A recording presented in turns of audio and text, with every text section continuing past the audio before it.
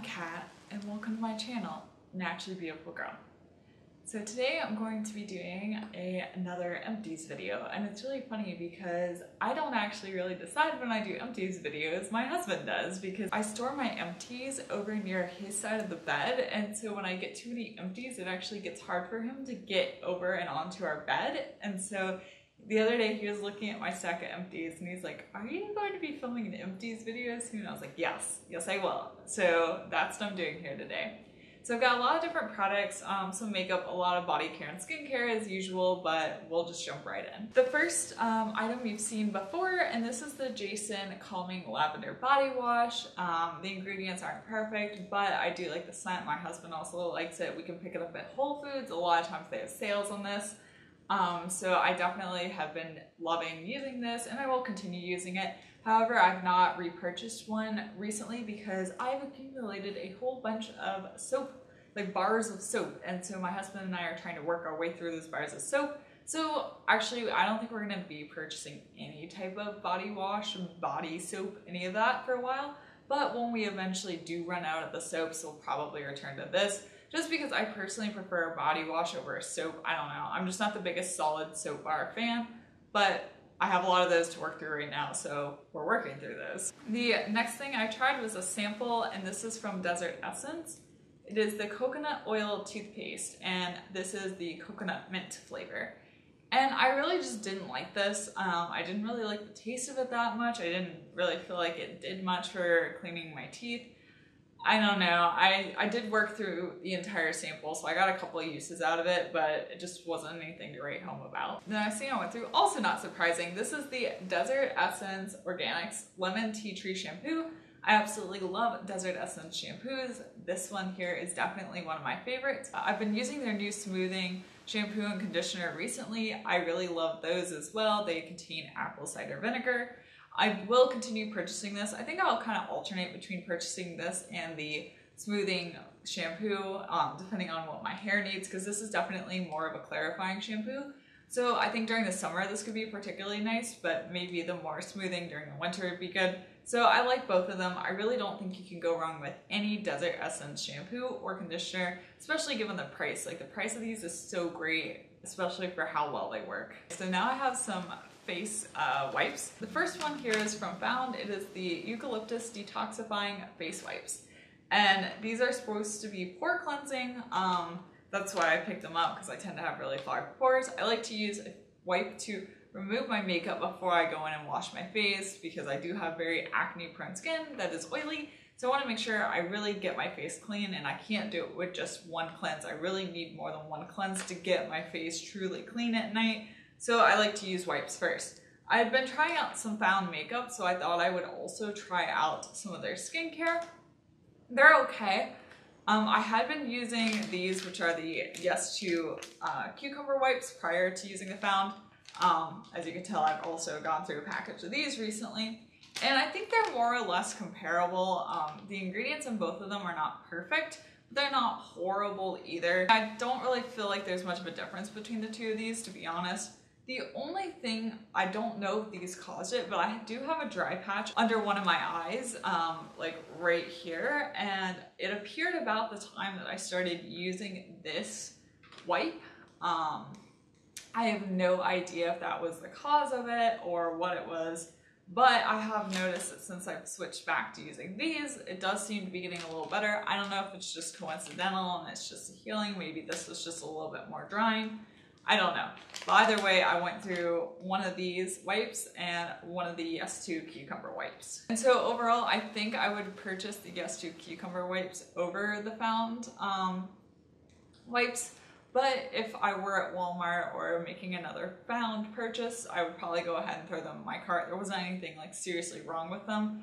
I'm just a little bit cautious because I don't know if it dried out my eye, and I really hate having dry skin, especially someone with oily skin. It really irritates me because I'm like, my skin is oily, why are you dry? But so I think I would probably stick with the Yes to cucumber wipes. I also tried out the Found one of their sheet masks, and this is their red clay sheet mask. It's supposed to be clarifying, and I'm really not a sheet mask user. I've only ever used one other sheet mask prior to this one, so I'm not an expert on sheet masks is I guess what I'm saying. But this here, I picked it up, but then I was kind of annoyed at myself because when I read the ingredients on the back, the ingredients really were not that great, especially for skincare. I'm a little bit more lax with ingredients in terms of makeup, but I did go ahead and try this anyway, even though once I was reading ingredients, they weren't my favorite. I don't know why I didn't read the ingredients more carefully in the store, but I guess I didn't. I do have to say, when I applied this mask, it really did make my skin feel very hydrated. My makeup just glided on after I used this mask. Like, it was one of the best makeup days I had. I don't think I would use this often, but if I had like a really special event to go to, like maybe somebody's wedding or to an award ceremony, I don't know, something where I really wanted my makeup to look extra good, I think I would put this mask on in the morning and then apply my makeup. So I'd say it's more of a special occasion sheet mask, not something I would use every day. And also, just in case you're wondering, it was one of those more papery sheet masks rather than like a jelly or cellulose type sheet mask. It was a paper one, and it was super wet when I took it out. It was actually dripping everywhere. Next up, I have this Shea Moisture Strengthen, Grow, Restore Conditioner. So I did use this up, like you can see I've gone through it. It was okay. It was not amazing. I didn't feel like it really conditioned my hair. A lot of times I would still have issues trying to comb out my hair after I shower. My hair just gets really tangly when it's wet. It's always been that way ever since I was a tiny little girl. I don't really have curly hair. It's just something about the texture of my hair when it's wet loves to get into knots, and it's really hard for me to get it detangled. I have a very particular comb that I use, and it is the only comb that can comb through my hair when it's wet. Having a good conditioner definitely does help with getting my hair combed out. It smelled nice, but that's really the only good thing I have to say about it. I've switched to using the Desert Essence Smoothing Conditioner, and I love that so much better than this one, so I definitely would not purchase this again. Another thing that I go through every once in a while is some tea tree oil. So I went through this bottle of tea tree oil. I picked this up off of Amazon. I use it because it does help with my acne, especially sometimes if I have really bad acne. I will use this as a spot treatment to really help clear up the acne, and it does work. So every once in a while I just go through a bottle of this. I have another bottle that I've been using. I just like to keep this on hand, especially as someone with very acneic skin. And believe it or not, I've actually gone through an entire Leilani mermaid mask. I absolutely love and adore this mask. It is completely worth the price. I already have a new jar of this. I've already been working on using that. I just love this mask. I think it is so great for every skin type. It really leaves my face feeling hydrated. It's so smooth and so soft and so supple after I use this mask. My face really loves it. I love it. It's green when it goes on, which I think is super fun. The smell is great. I also leave it on typically longer than it says. Like I think it says around 20 minutes. I normally leave it on for like 30 minutes. I do find though that if you have some sort of mist, toner mist, if you can mist your face prior to putting on this mask, it just makes the application of the mask a little bit easier. It makes it easier to spread around your face. But if you've not tried this, you definitely should. I mean, I already have gone through an entire jar. I'm on my second jar. I love it. Next up, I have the Simply Divine Botanicals You Can't Zit Here Blemish Banishing Foaming Face Wash. I did like this. I obviously went through the entire bottle of this. I picked this up on Beauty Habit. The ingredients in it are really good. I just found that it could get a little bit drying on my face, especially as we're moving into fall and winter. My skin can get a little bit dry, and this is just a little bit too harsh for everyday use. So I have switched to the Graydon Skincare Super Sensitive Foaming Face Wash, which I love, and I actually just purchased another bottle of it during the Credo Beauty Friends and Family sale. So if you are looking for a really good face wash for sensitive skin, I 100% recommend the Graydon one. But this one was okay. Like I said, it was just a little bit too harsh, and I found one I like better, so I'm not going to be repurchasing this. The next one I have here is another face wash, and this is the Valley Green Naturals Activated Honey Charcoal Cleanser. I really like this face wash. It is super weird. You put it on your face dry, and you massage it on, and it's like this black kind of sticky consistency. It feels more like a mask. And you actually leave it on your skin for 1 to 2 minutes before you rinse it off. So it's kind of like a face wash and a mask simultaneously. I think it really helps my skin. It's more hydrating than a normal face wash because of the honey, And also, it's really deep cleansing though because of the activated charcoal. This is one of the face washes in my nightly skincare routine rotation. So I really do like this. I already had purchased a second bottle, so I'm started on that one. It's definitely a really good face wash, and it's pretty affordable as well. I believe it's around $15.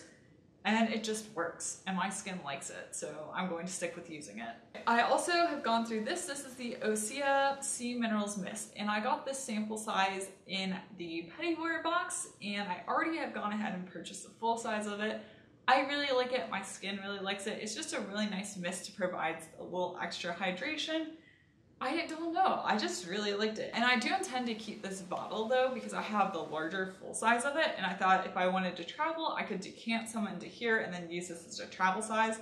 Though, I don't know if you remember me griping in one of my Petitware videos about this. The mister on this kind of tends to squirt at me. It's not a fine mist, it kind of shoots like a little spray at you. And when I purchased the full size, I did in fact find out that my mister on this one is definitely defective. The full size does mist very nicely. It gives a nice kind of mist instead of like a spray shooting at you. So I definitely prefer that. I like the product.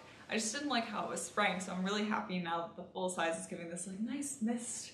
And I get the wonderful Sea Minerals mist instead of like the Sea Minerals spray that was coming at me. I like applying it on my skin after I wash my face in the morning, but before I put on my makeup. I think it just gives a little bit of hydration without being too hydrating on my oily skin. So next up, we have the Cocoa Lavish Dry Shampoo. I have the shade in Brunette. I adore this. This is by far my favorite dry shampoo ever. First of all, it works really well. Second of all, it's actually brown, so it doesn't give my hair a white cast. And third, it smells wonderful. My husband always thinks my hair smells like chocolate, kind of like chocolate and flowers when I use this, so he really likes the scent of it. I like how it works. Cocoa Lavish is an awesome Etsy shop. It's a smaller brand. I love supporting Cocoa Lavish. If you have not tried out their dry shampoo, you definitely need to. She also has a blonde one as well, which is actually tinted so that it's like a little bit more of a yellowy golden color. It's not straight white either. This just works. It is amazing. I don't need to say anything else about it. So I also used up the Acure dry shampoo, and it's their Brunette shade as well. This one just does not blow me away like the Cocoa Lavish one does. It does work, and I like that I can pick it up at Whole Foods, so the only reason I would repurchase this is for an emergency. Which reminds me, I already do have another bottle of the Cocoa Lavish dry shampoo, and I'm already working through my other bottles, so I've got a backup of that one. But this one here, I think I would only purchase if I like somehow didn't order a Cocoa Lavish one in time and I ran out of dry shampoo and was an emergency. But this one just is not as darkly tinted as the Cocoa Lavish, so the Cocoa Lavish is better at not giving my hair a white cast. It works, but I like the Cocoa Lavish better. Also, this one is not scented, so it doesn't give you any like scent refresh to your hair either. So I'm sure you guys are familiar, you've seen a few of these around. This is my Alima Pure Satin Matte Foundation. I use the shade Cool too, as you can see. It is empty. Actually, I do have to give you a tip. If you're having a little bit of a problem getting the last bit of the foundation out, my husband actually popped out the sifter for me so I could get like the last little bits out. So you can pop the sifter out. It just required a little bit more muscle than what I had, so my husband was able to pop it out, but that's a good tip if you do use these. I love them. I already have another one of these foundations that I'm using. I love it to set my foundation. It provides a little bit more coverage. The color is great. It wears really well throughout the day. I've got some brow products. So this is the Honest Beauty Brow Filler. I use the shade Warm Auburn. I like this one a lot until I found this one, which is the one from Found Cosmetics. I use the shade Dark Brown, and this one is just, that's what I have in my brows today. I love it. It's so easy and so fast to apply. It's really cheap. I believe it's around $7 or $8 for this retractable brow pencil, whereas this one is more like $15, $16. So this one's double this one. And I just like the way this one wears. I like how it blends. I like the shades in this one better. I think this one has a better shade variety. This one had been my favorite up until finding the Found. So I do have another one of these that I need to go through, but after I go through that one, I'm only going to be purchasing this one. And I already do have one of the found eyebrow pencils that obviously I used it today. We're almost there, only 3 things left. So one of them is the Benjabel Cleansing Balm. This is a brush cleanser, and I went through the entire soap. And I was going to repurchase another one, but I actually ran out of the soap mid-cleansing my brushes, and I was like, uh-oh, I need to finish cleaning my brushes. What am I going to do? So I grabbed my Dr. Bronner's soap, their liquid soap, and used that to clean my the rest of my brushes, and the Dr. Bronner's just worked better than this one. So I think I'm just gonna keep using the Dr. Bronner's liquid soap instead of purchasing a designated cleansing balm. The only thing is I prefer having a solid brush cleanser, so maybe at some point I'll actually get one of the Dr. Bronner's bars of soap rather than their liquid soap. But the liquid soap really cleaned my brushes really quickly, really easily. I mean, they were completely spotless. You'll always see one of these in one of my empties. This is my native deodorant. The shade here I have is Grapefruit and Bergamot. This is a limited edition summer scent, and this is probably my favorite scent I've ever used. I went through 2 of these tubes of this scent, and I'm really hoping, really hoping that next summer they come out with some more. I love this deodorant. It's a little bit pricey, but it works so well for me. I have zero desire to try anything else out. My family loves it. They use it. Reagan from Indie Boo also tried it. She finds it works really well for her. Unless you're allergic to baking soda, I would recommend this one, but they do actually have a new baking soda free version. I've not tried it, but if you are sensitive to baking soda, I would check that out because the other ones work so well. I imagine that one would too. I already have 3 backups of native deodorant in different scents, obviously, because that one was limited edition, but I really love it. So the final thing here, you can't actually tell what it is because the label wore off because it is not waterproof, and I had to use this in the shower. This is the Lemon Argan conditioner. I got a sample of this when I purchased the face wash. I absolutely love this. It works super well on my hair. It really conditioned well. I'd already gone ahead and purchased the one from Desert Essence, but this is definitely a conditioner I would purchase in the future. The smell is fantastic, and like I said, it really did condition my hair. All right, I did try and power through my empties, so hopefully it wasn't too long. I had a lot of stuff. I've been trying to really go through a lot of products and kind of clear out my collection. Hopefully you found this video useful and maybe a little bit entertaining. If you liked it, give it a thumbs up and be sure to subscribe to my channel. Also, check out my Instagram. I'll have my handle down below. I'm at naturallybeautifulgirl. And once again, thank you so much for watching. And if you used any of these products, let me know in the comment section down below, or let me know some products that you've made your way through recently. I will see you next time. Bye.